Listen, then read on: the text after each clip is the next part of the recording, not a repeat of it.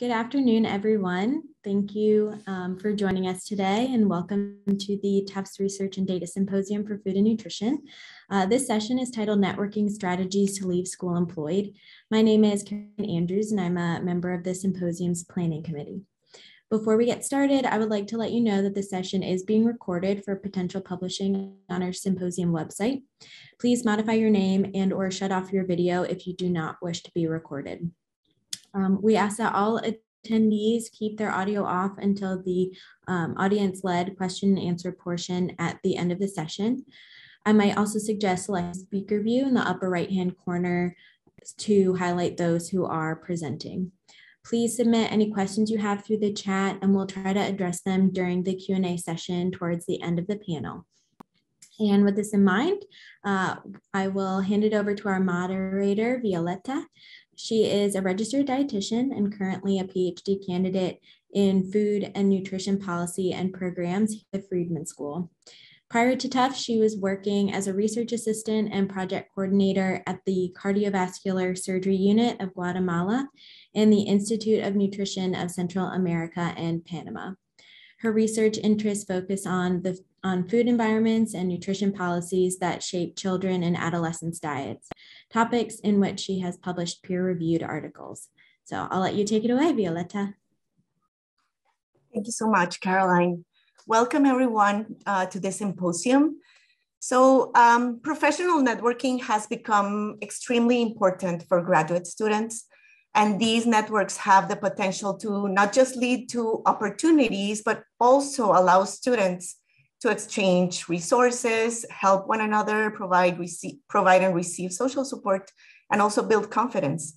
So this workshop is an opportunity for us to hear from professionals and also Tufts alumni about their experiences and strategies for professional networking. So I will now proceed to introduce each one of the presenters and then ask each one to tell us about their current role at their organizations. First, I would like to introduce Alana Davidson, who serves as Communications Director for the Massachusetts Department of Transitional Assistance. She has 8 years of nonprofit and government experience promoting nutrition programs and policies in support of food and economic security. She has previously worked in DTA's SNAP Outreach Unit, as well as the Food Research and Action Center in Share Our Strength, No Kid Hungry, and End Hunger CT. She holds a Master of Science in Food Policy and Applied Nutrition from the Friedman School and a Bachelor of Science in Nutrition Dietetics from the University of New Hampshire. Alana, please, in a few minutes, tell us about your role. Sure. Good morning, good afternoon, everyone, from whatever time zone you are joining us. It's nice to be here with all of you.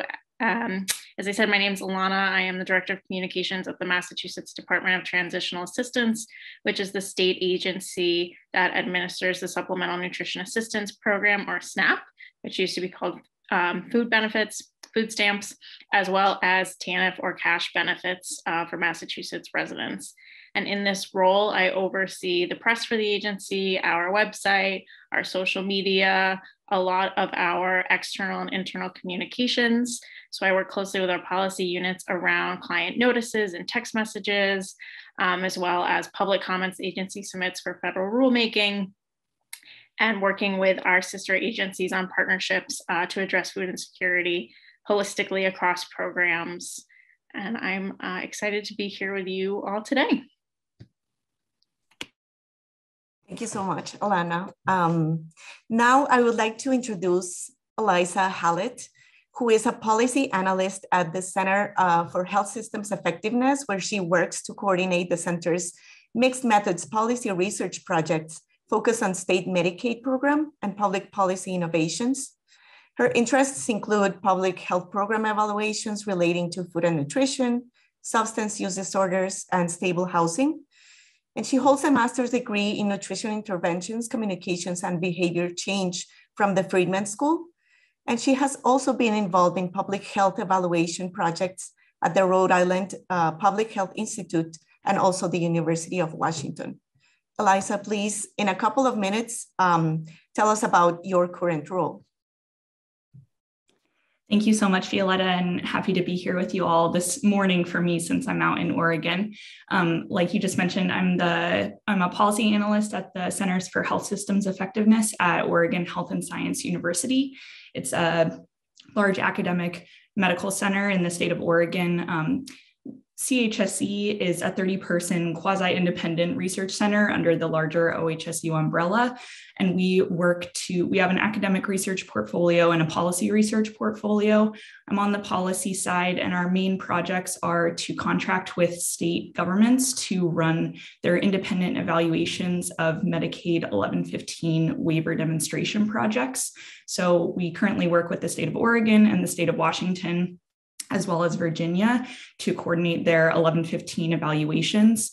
1115 waivers, for those who are less familiar with Medicaid policy, are ways for states to kind of flex the rules of federal Medicaid policy to allow certain groups or different individuals to receive benefits that are not allowable under federal Medicaid rules. So CMS, the Center for Medicare and Medicaid Services, requires that these evaluation projects have an independent evaluator.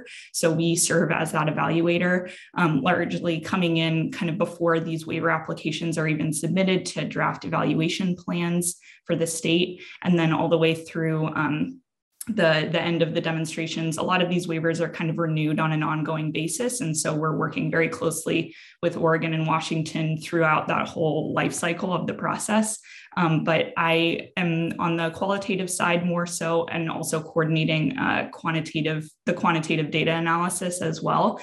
But those reports are large and, we're hoping that they're actionable, but those evaluation reports get sent to CMS at the end of those demonstration projects to kind of evaluate how the waiver worked and how it functioned for different groups of people, with that informing kind of the state's next waiver evaluation.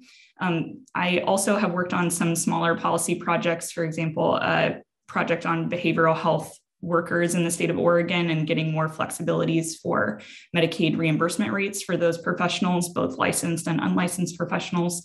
So it kind of spans the gamut of social determinants of health policy research. And food is, comes in there with SNAP and TANF benefits for sure. But I would say that I am kind of squarely in the public health policy research space right now. That's very interesting. Thank you, Eliza. Now I would like to introduce Amy Yang, who is a registered dietitian with over 5 years of experience working in long-term care. She holds a bachelor's degree from McGill University and recently completed the master's in nutrition science and policy at the Friedman School. She is currently working in long-term care, but looking to transition into the data science or health tech space. Amy, please, in a couple of minutes, tell us about your current role. Sure. Hi, everyone. Really happy to be here. So currently I'm working in long-term care. I do clinical dietetics. For those who are not in clinical, it's a lot of assessments, a lot of seeing patients, a lot of just interacting with all kinds of departments, nursing, social services, activities. It's been really great working in long-term care. I think it's really different from working in a hospital or working in public policy. It's very different from, I think, what a lot of people expect working with older adults. But I'm really happy to talk about my experience and how I got here, because I do know quite a few people are in the DPD program looking to get into dietetics as well. So if you're interested in long-term care, feel free to reach out and connect with me on that. Thank you so much, Amy. And lastly, I would like to introduce Emily Steliotes. Emily received her master's degree in biomedical and molecular nutrition from the Friedman School in 2017. And while conducting food science research at UC Davis, she started working part-time as a career development instructor in the College of Agricultural and Environmental Sciences. In that role, she received formal training in career development. And after 2 years there, she started her own career coaching business. And currently she is a professional development consultant for the Grad Pathways Institute at UC Davis, and is building a personal and professional growth community called Golden Acorn. Emily, please, in a couple of minutes, tell us about your current work. Thank you so much. It's great to be here. Yeah, I kind of doing a couple different things right now. I really would say I'm a coach and a consultant. I really kind of, started in food and nutrition science and came to Davis and did really a lot of scientific research, and just kind of coincidentally found this opportunity to work in the College of Agricultural and Environmental Sciences on the career development side, and really fell in love with that. So I, as a career coach and professional development consultant, I work with grad students, and especially at the Grad Pathways Institute, I work specifically with grad students. And then in my own business, I work with students and also young professionals who, are kind of feeling lost or confused about what they want to do next in their career. And I really help support them through networking, interviewing strategies, personal branding. I'm a big fan of LinkedIn, and really try to help people build their personal brands and networking through that. However, I also do some consulting still on the food and nutrition side. When I started my business, I took some business classes. So I right now I'm also working as like a consultant for UC Davis. They're looking at a sustainable agriculture. I'm looking at basically like commercializing a sustainable agriculture technology. So how can we kind of turn scientific research at, food research at universities into startups, kind of into the entrepreneurship space. So that's another area that I'm really interested in. Thank you so much, Emily. It's very interesting to hear the different fields and different interests and the amazing work that our presenters today are currently doing. I will now proceed to ask a few questions regarding each of our presenters' networking experiences. And after these questions, I will open the space for the audience. Please submit any questions that you may have through the chat, and we will try to address them in the last part of this session. So hold on to them or ask them in the chat. I would like to start with one question for all presenters. And first of all, I would like to know which networking experiences were the most helpful for you in preparing for your current position. Let's start with Amy. Sure.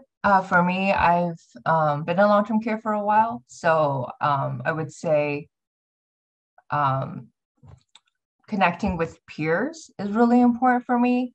I actually got my current role because I knew someone who worked in it. And I think a lot of people they're always going out connecting, to people because of their job titles. They're a director or something, a manager or something. And what we forget is that, we're at Tufts and we have a lot of peers who are really smart, really capable. And in a couple of years, they're going to be managers and directors. And I think a lot of students, when they're students, they forget that, these people are going to be really important connections for you in a couple of years. So for me, my number one advice is to connect with your fellow peers while you're still students and really get to know them as human beings, not as job titles. And in a couple of years, when you may be looking for a new job, or if you're looking to transition to new space, these are going to be really important connections for you to have. Eliza. Yeah, I think Amy just brought up a really important point. And for my networking experience, it's been very place-based intentionally. So I think what I mean by that is, Tufts is obviously all the way on the East Coast. I'm from Oregon originally and kind of always had the goal to move back to the West Coast after graduating. I ended up staying in Boston for 2 years and working there, which was wonderful. But my Friedman internship was in Seattle, Washington. And I knew that was an opportunity for me to start connecting with folks that were in my field in the general geographic area that I was trying to be in eventually. And so I remember during my internship summer, really kind of going up and down the I-5 corridor, like for organizations that were interesting to me that I had heard about before, and just having informational interviews with folks. And those experiences and those connections, even though they didn't directly help me get this position that I'm in right now, were, a friend of a friend, or those connections were still really important to me, feeling like I had a professional network on the West Coast. And I felt more comfortable kind of making the leap from Boston to Portland because I had those public health nutrition connections out here. So I think that would be kind of the main thing I think about, just trying to envision, if you have a really strong desire to live in a very specific place, thinking about place-based networking is really important, and will kind of set you up for having a professional community when you are job searching. That's very important, Eliza. Thank you for sharing that. Alana, please go ahead. Yeah, I think for me, one of the most important things for me was networking among my advisors and professors. I think in undergrad and in graduate school, that was meeting and just talking with professors about what path makes sense, their experience, their advice. When I was graduating, I was deciding between going to Washington, D.C. and trying to get on the Hill and doing advocacy at that level versus staying at the state. And do I want to stay I was interning at the state legislature. Do I, want to do that? Or do I want to be at the state agency? And one of the advice I got from one of the Friedman professors was think about what you want to do federally and try it out at the state level. Because a lot of the times the feds will be looking to people at the state to move into those jobs. And that really shaped kind of where I ended up after Tufts. And so I think talking to professors around you who have that experience and can also connect you with other people at other universities or connections they have has been really important for me. Thank you so much, Alana. Emily. Yeah, it's also great advice so far. I think maybe what I could touch on is, since I kind of pivoted from the science side to the career professional development side, right? If you're kind of trying to pivot fields, networking becomes even more important. So I had already built like a strong, I would say, professional network at UC Davis. And so being able to reach out to people that were part of the UC Davis community was huge. But yeah, so I think informational interviews, I don't know how familiar you are with them, but basically like other presenters touched on them. I mean, that's a really good strategy, basically just being preemptive, really trying to build relationships with people that have positions that you want in advance of when you're actually looking for those positions. So like for the professional development consultant role, for example, it was a year ago, I was still doing like food research, and I realized I was really interested in this. So I directly reached out to the assistant director at the Grad Pathways Institute. And I was like, I'm really interested in this, and I was on his radar for a long time. And so then when a position did open up 6 months later, I was the first person that he thought of. So I think that's just, it's the way to try to go about it, is just to be as proactive as possible. And then when a position does open up, the person will think of you.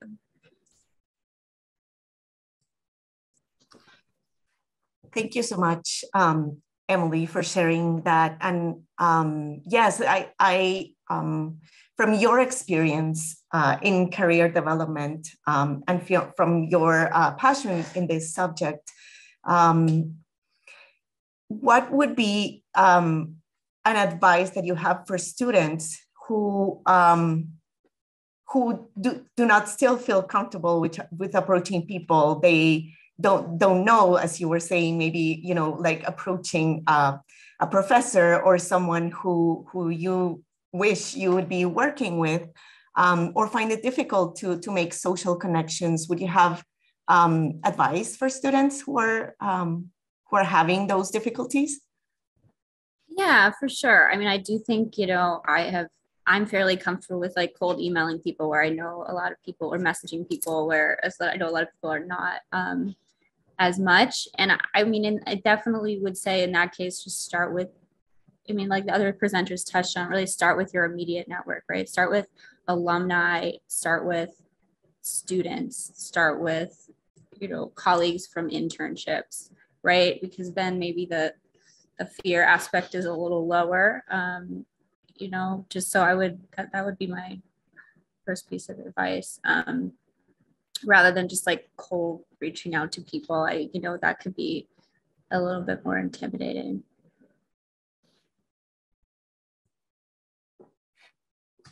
Yeah, I agree, Emily. Thank you for sharing that. Would anyone else, any of the other presenters had an experience like this or had any advice? I'll say I think something particularly for the women here today is getting uncomfortable with, I don't want to say bragging about yourself, but it's also maintaining relationships. And so checking in with people every 6 months, every how often, just updating people on what's been happening, any accomplishments you have can feel really uncomfortable. I think we're kind of conditioned to feel uncomfortable to do that, particularly as women. And so that's something that I still struggle with and try to learn and improve on. But it's really important when continuing, not only making those connections, and whether it's cold emailing someone or going to an event and then following up with someone after or whatever, but continuing that so that they know what you're doing and can think of you when opportunities come up or when they're thinking about certain things. And so it's getting comfortable with the uncomfortable.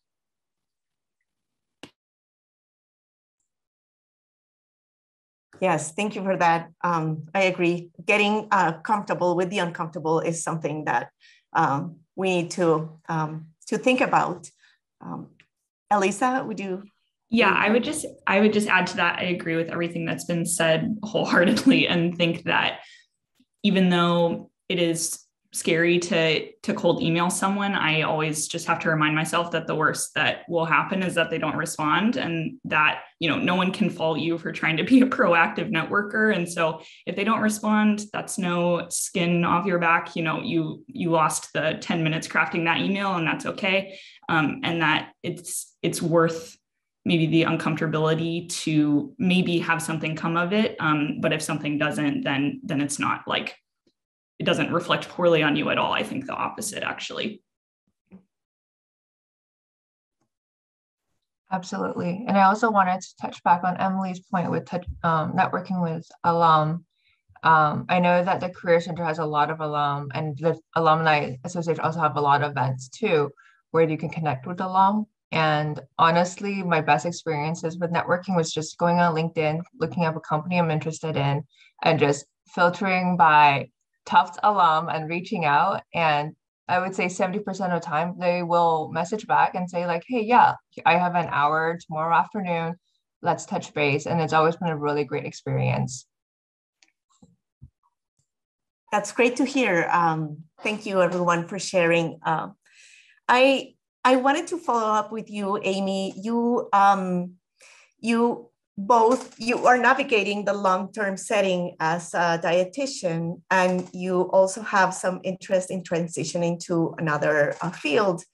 Tell us if you have had opportunities of networking in different fields, and if you find any differences or similarities. And I guess this question I want to also ask Emily, who has also had different interests, both science and also career development. Have you found like any similarities on how to network, which people to look for, or any differences? Sure. So I would say it's definitely very intimidating transitioning fields, especially because I only really found out I really like data in the last year or so. So it's really been reaching out to, like I said, fellow alum who have data experience or are currently working in data, trying to work on as many projects as possible. I would say healthcare versus data is very different in terms of networking. Healthcare is very personal. They don't care so much about projects. They really want to know, like, do you know someone who knows someone? Do you have the clinical experience? While in data, it's really about building like more of a portfolio, showing the skills that you have, and also do some networking, but I would say it's not as big as it is in healthcare. Some similarities between the two would be, I think, like Alana said, you have to learn to brag about yourself. Like a lot of times I just say like, oh, I'm just a clinical dietitian. But then when I'm at interview, I get to be like, oh, I'm a dietitian with experience in food service and clinical nutrition. And I deal with patients of all different spectrums, like, and it becomes a lot more elaborate. So it's really getting your elevator pitch down, learning to talk about yourself, talk up experiences that that the recruiter or the person would be interested in hiring, and then keeping some, like, being aware of what's interesting to them, and then talking about that.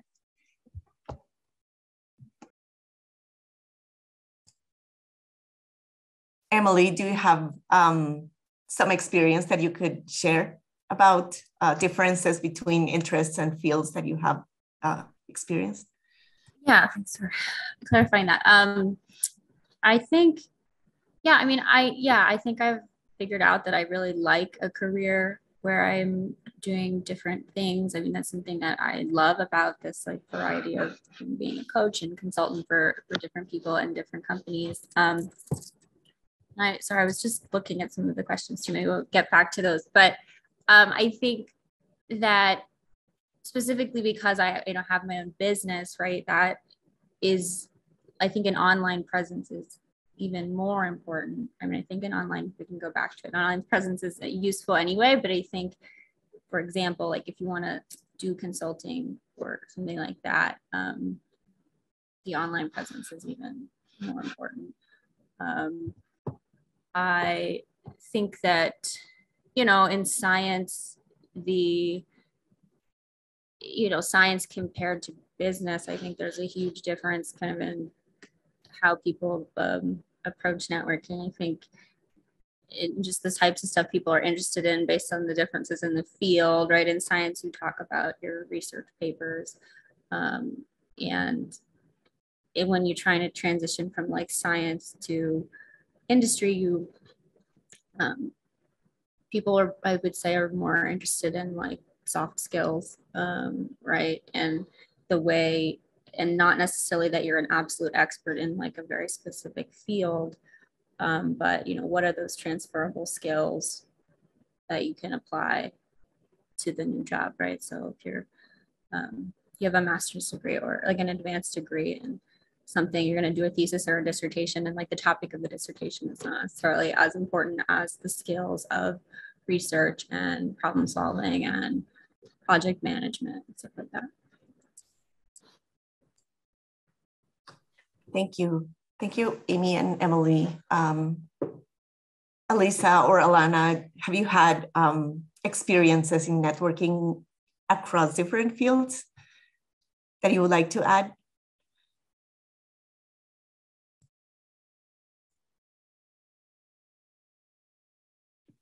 I've been lucky enough to be kind of in the food security, food policy space since college. So I luckily found my niche and kind of went with it. But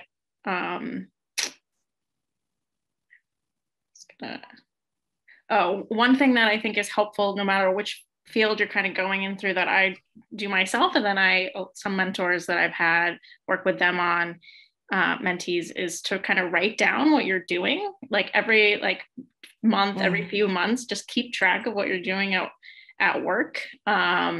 Because you never want it. I think it's helpful for cover letters, resume, that sort of thing, but also it helps kind of create some talking points and think through, like, what are my skills? What are main things I can pull out here, no matter who I'm talking to?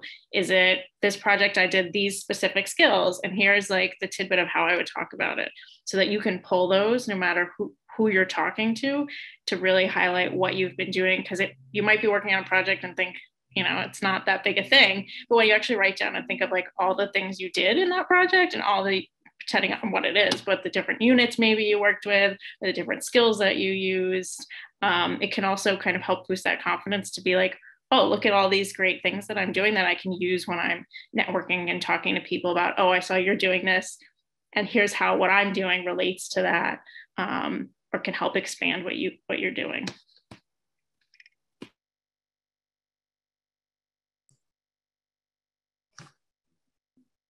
Yeah, and I would just say, I guess I did kind of make a leap from academic research to policy research. I didn't do a ton of legwork in policy networking before. That just kind of happened, which was fortuitous for me. But I think that a really good way to get involved in kind of a different field is attending conferences. And so learning about what national or statewide meetings happen in the field that you're trying to be in and attending those, I think helps you really clarify that you are interested in it and kind of learn about what's going on in the field from the different researchers that are presenting there. And B, gives you a really good opportunity to have a leg up in a cold email. Like I've gotten a lot of interesting informational interviews out of conference presenters who have shared their email, and I follow up with them after the conference and say, I heard your presentation at this, and I was interested in these things that you were talking about. I'm new to the field. Would you have 30 minutes to talk with me sometime in the next few weeks? And for the most part, that has really worked out. And so that might make the cold email less scary to say, you did share your email with the conference attendees, and I was a conference attendee and, listen to your session.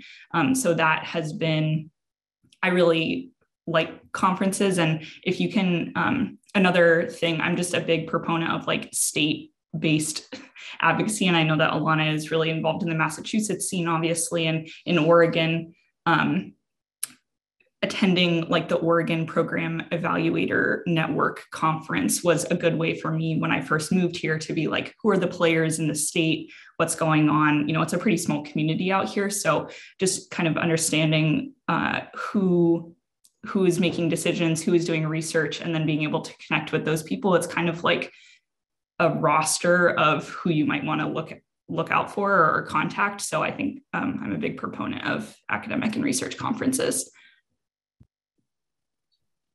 Do you mind if I add to that? Sorry. Do you mind if I add briefly to that? Yes, please, Emily. I just wanted to mention, that I got a job directly from following up with someone at a conference. And so, I support that. And I guess I was thinking a little bit more about, if you're nervous to cold email, how you're doing it, right? Eliza touched on it.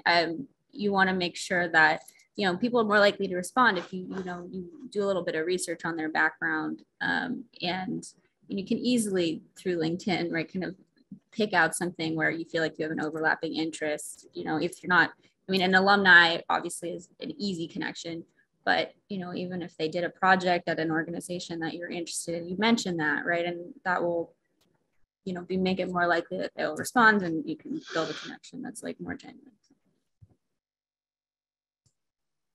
Thank you. Go ahead. Build off that too. I just want to add too, I think something that's been at least helpful for me is staying up to date on, as Eliza had said, what's happening nationally, but just following, different newsletters may seem like a small thing, but I think if there's ways you can tie into what you're doing to kind of what the national focus and movement is at the time, that's been really important too. So, following the White House has different newsletters, different nonprofits. If you're in food security, like the Food Research and Action FRAX, just kind of keeping your pulse on whatever field you're in, what the hot topics are, so that you're also then marketing what you're doing and how it relates to that, but also reaching out to people who might be in that space to say, hey, I know what's going on, and here's why I'd love to connect to you to learn more about it, or how we can podcast. Someone put in the chat, that's also great as well. Okay. Yes, that's very important. Thank you for bringing that up, Alana. I wanted to go back to the conferences and events topic that some of you mentioned, that conferences have been opportunities to, get to know people, email them, and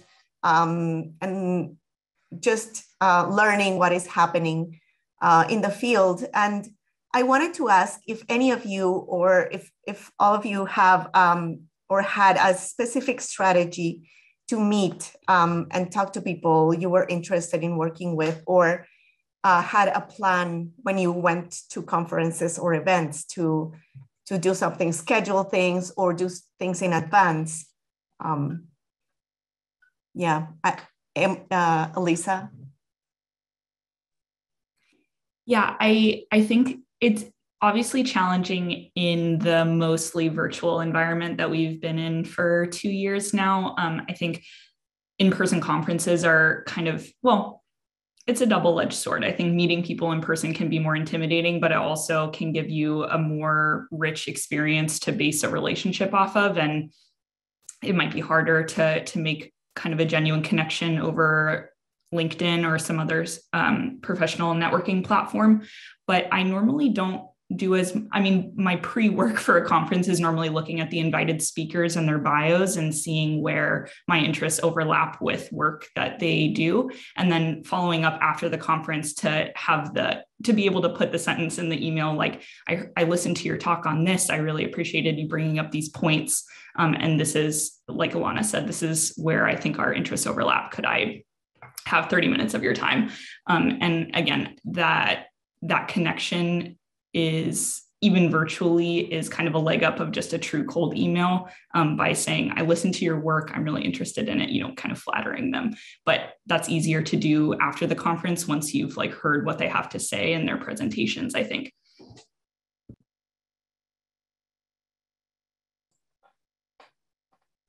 Thank you. Thank you, Eliza. Does anyone else have had experience or a plan when they go to conferences or events? Say for me, it was also, I think, personally easier pre-COVID, but I think we're all learning in this virtual realm how to do it. But I'd say have your pitch ready, kind of practice it, your self pitch of who you are and what you're doing. I've been known to hang around after a session waiting to go up and actually talk to someone and connect with them right then and say, whether it's here's my resume or here's what I'm doing, I'd love to, connect with you on LinkedIn, and sometimes depending on who they are, being like, can we get, a picture to share on Twitter or something, where you're able to talk with them kind of right then so that you're remembering what was happening, but also just practicing that pitch. So no matter who it is, it's a lot easier, I find, to just go with it when you have that elevator pitch ready and you can practice it ahead of time. And I pace around. I find that helps with my memory if I pace and read out loud. So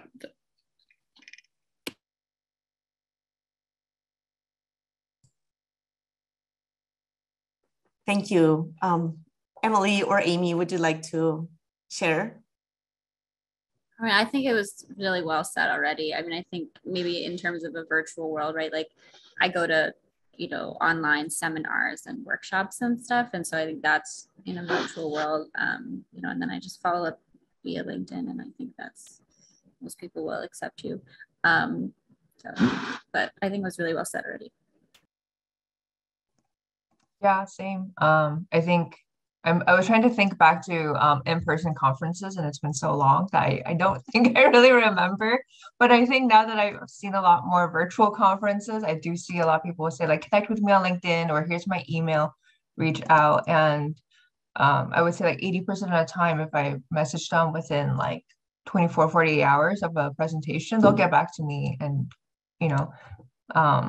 like it was mentioned, no, a little flattery, I really like your presentation. Here are the points I agree with, here are the points I don't agree with. You want to chat about it? And yeah, they'll get back to you. It's very, like I said earlier, these are also human beings. They also have interest, just show some interest in what they do, who they are, and they're much more likely to respond. Can I just add one more last point to that, is that I think with the virtual environment, engagement can be really low for seminars and conferences. People are all kind of zoomed out attending these seminars and then kind of signing off and not doing anything. So the silver lining is that I think it's a great opportunity if you do follow up with someone with genuine interest on their work or their research. People really take that to heart, and I think are excited that someone was really paying attention and really actually wants to reach out to them. So I think that's, maybe the silver lining of the moment is that when you do show genuine interest, it means more almost that you weren't just tuned out of another Zoom meeting, but you were really listening to what they were saying. So just following up. Thank you, Eliza. And following up on that idea of contacting someone because you're interested in their research or working with them, in your experience before before coming into your current role, was there a person or a fellow student, a professor, a mentor who you think played a key role while you were looking for your position?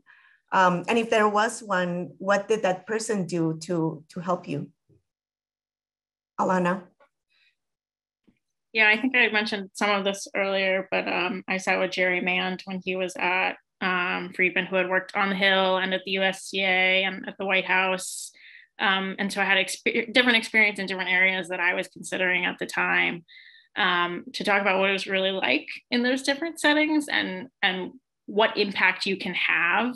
I think in policy, there's so many different areas where you can make an impact, whether that's at the local level, the state legislature level, Congress, White House, federal government. I mean, there's so many touch points within that process where you can really make a difference to figure out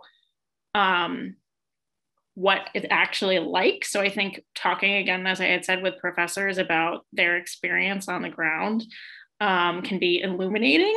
I think I had a very different vision in my head of what some of these positions would actually be, and talking to him about, well, you might have some influence here in this area, but not really as much, as you could at a different place, impacted my decision and where in the policy chain, at least for now, where I wanted to be and get that experience to see, where to next. So I suggest kind of reaching out to people in the job that you want to have, which I think Emily had mentioned before. So I, have reached out to people at the USDA before and just been like, what is it like to be in the federal government role? What kind of influence can you have? What does it look like? I think asking people what a day-to-day experience is like can be very illuminating too, into what a job is actually like. And that can help kind of give you a picture of maybe that's not really what I want to do. I had a different, idea in my head, or that sounds great. That's something I really want to do. And then they can connect you with, well, then other people, might be good to talk to in that space. Thank you, Alana. Emily, would you like to share? I was just building off of that for a second. I thought of, I think podcasts, I don't know, I just like podcasts. I think there's a lot of podcasts even where people will just talk about their job. So it's great to do like in-person informational interviews, but in this world also, like, people get a lot of messages. And so you can even do research before you talk to someone about like what the job would be like. So you can, like, through a podcast or a video or something, so you can even ask more, useful specific questions, like if you're a little bit more prepared. And then I was going to talk about a mentor who I had kind of on the science business side. I was, kind of recently, went through this where I was thinking maybe about going back for a PhD or an MBA, because I feel like I'm really interested in the intersection of science and business. And so I talked to, a food science professor at UC Davis who has, he's a professor, but he collaborates a lot with industry and has worked on a few different startups based on his research. And he was really helpful in, getting, but he was a great person to talk to about, do I really need a PhD? What is it, or an MBA, or what is my next career step? So.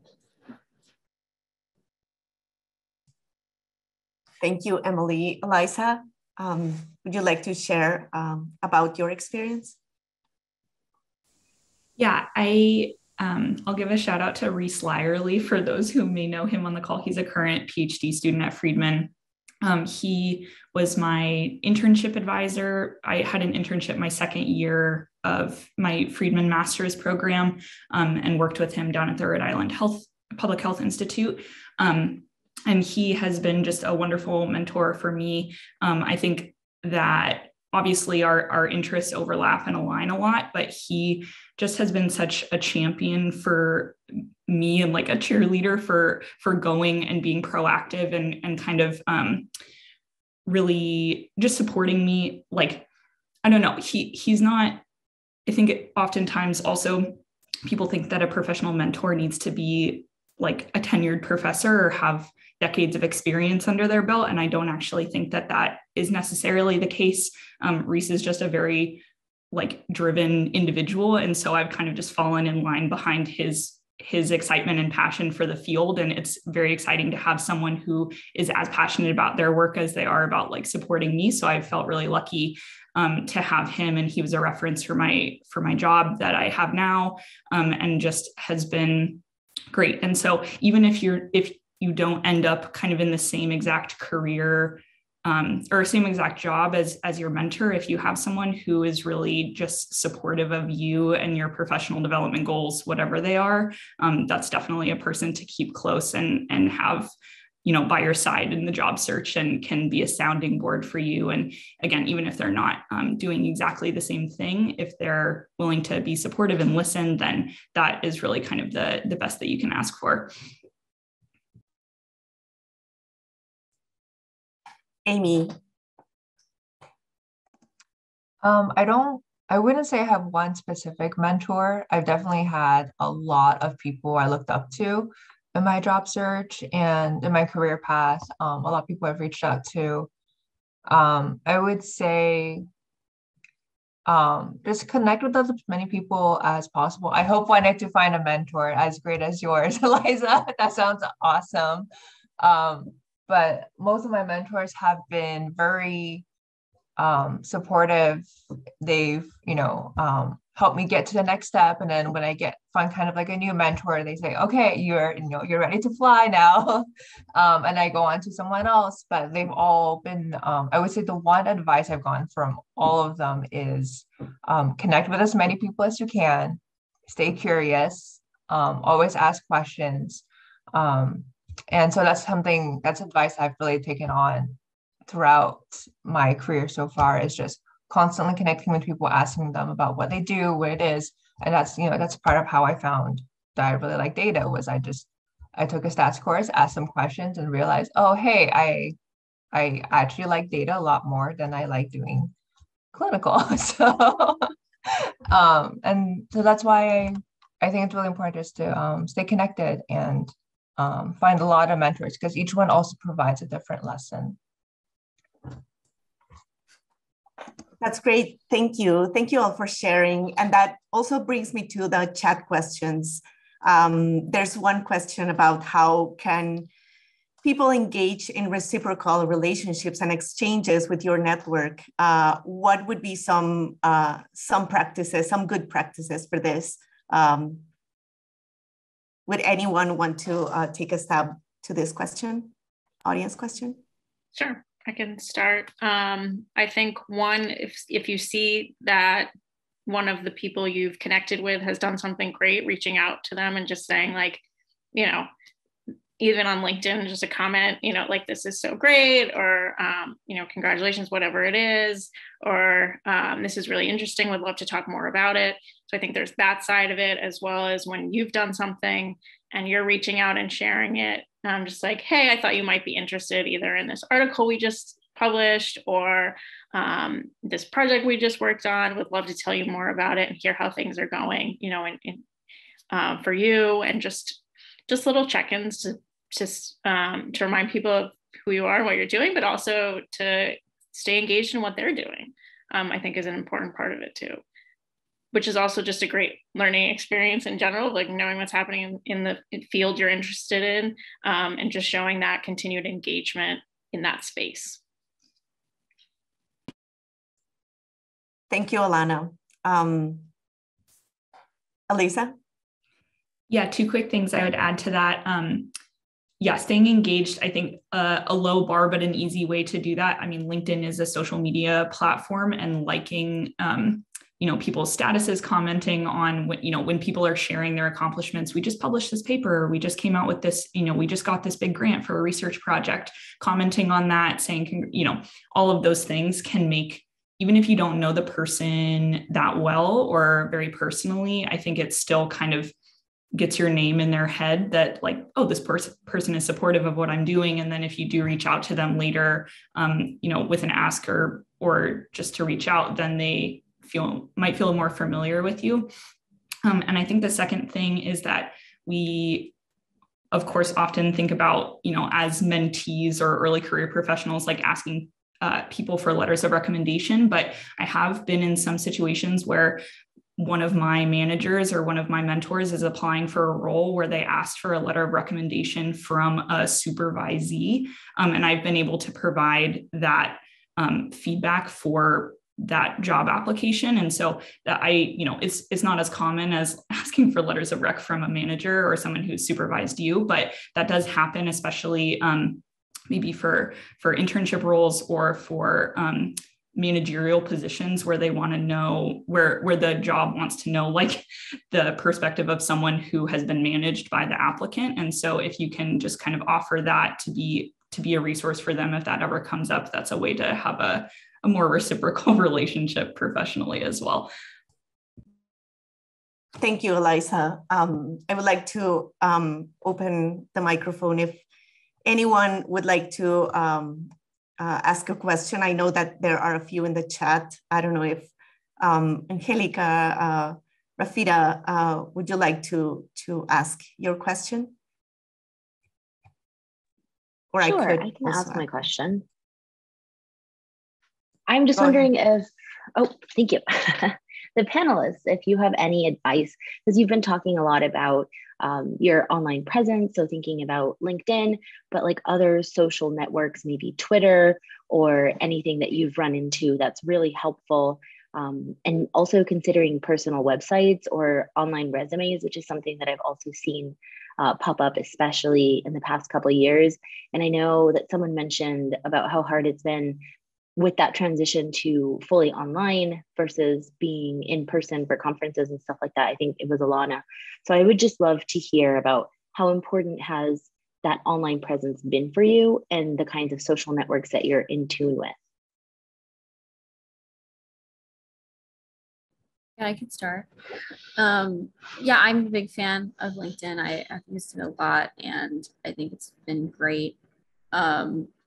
What Eliza was saying, right? Just to even like or comment on people's posts to get them on your radar.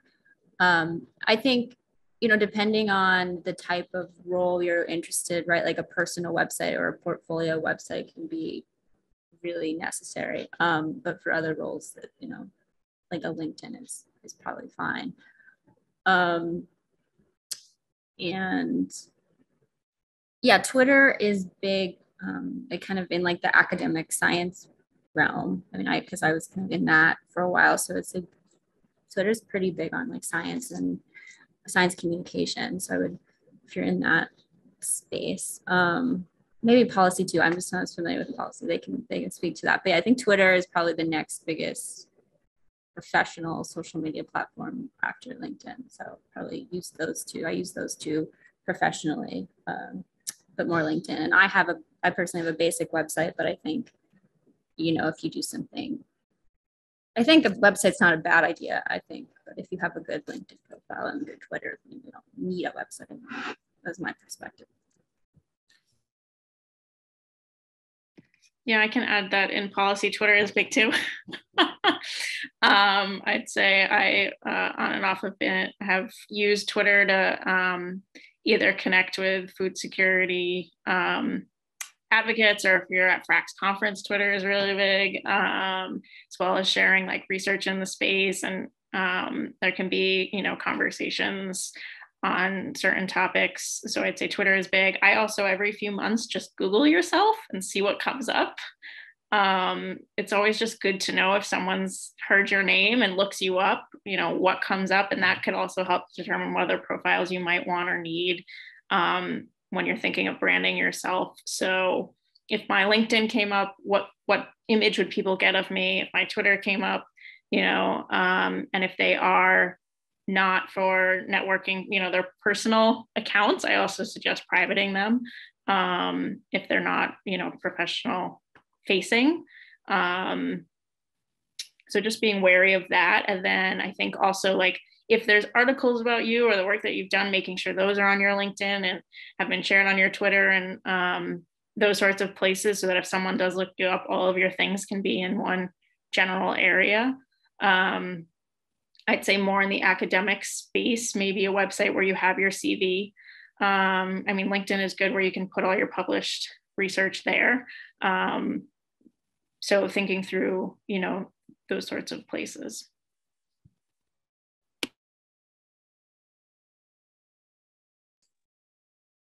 Thank you so much. Eliza or Amy, do you have anything to add to this question or? I think Emily and Alana covered it. I'm a big proponent of LinkedIn. I'm not as big on Twitter, but I think just having an up-to-date LinkedIn profile and connecting with people and following organizations on Twitter that are on LinkedIn that are interesting to you, so you can get that employee search if you're ever looking for job opportunities there and seeing where you have connections or where Friedman alumni work. That has been a helpful tool for me. Yeah, I agree with that. LinkedIn is huge for me. I'm not really on Twitter except when I'm at a conference, so I can tweet all the hashtags. But I would say really look into your industry. For example, like when I got my my clinical job, I don't think my administrator even knew how to use LinkedIn. So I don't think she would have found me at all through LinkedIn. And so in healthcare, I do find that it tends to be a little bit slower. But in the tech space, definitely, like, you better have your LinkedIn up to, updated. And even some companies want to see the personal website. They want to see the portfolio. And they want to see that you have interests outside of just work. A lot of these personal websites, you'll see that they have like photography or music or, other things that they're interested in. And that's really important to an employer. But you don't really get to showcase that on your LinkedIn necessarily. Thank you so much, Amy, and thank you. It looks like we have come to the end of this symposium. I would like to thank our wonderful presenters who have shared their experiences. And also I would like to thank the audience for such interesting questions and conversations. I wish you all a good afternoon. Thank you so much.